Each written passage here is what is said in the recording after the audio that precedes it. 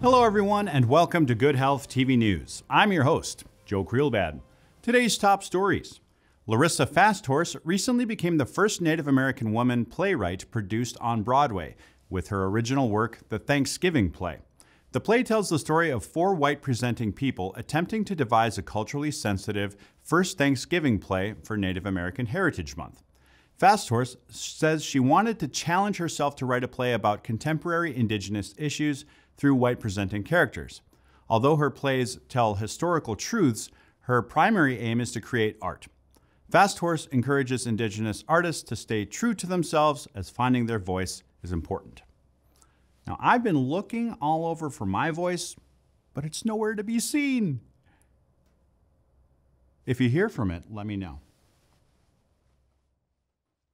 NABS, the Native American Boarding School Healing Coalition, plans to launch a website this summer that will allow Native Americans to search for information on relatives who attended Indian boarding schools. The National Indian Boarding School Digital Archive, NIBSDA, will launch with nearly 50,000 records from a federal archive and will integrate records from other databases. The goal is to become the authoritative center for Indian boarding school records.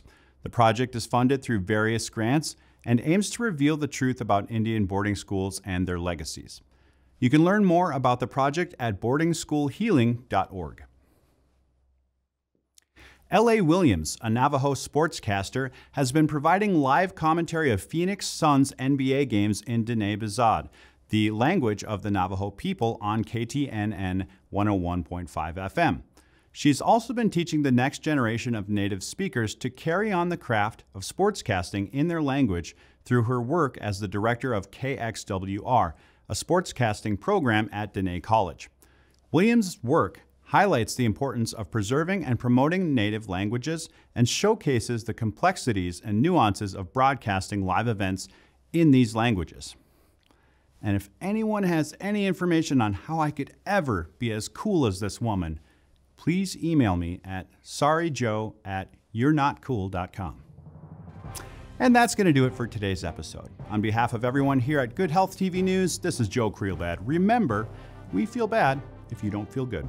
We'll see you next time.